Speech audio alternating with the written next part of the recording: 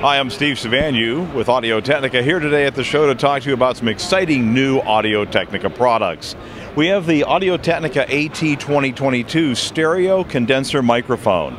This is kind of a unique little microphone because it has pivoting heads that allow you to set the pickup pattern for 90 degrees or 120 degrees simply by adjusting the heads, and they can be closed down into a storage position to protect them when you're throwing the microphone in your bag.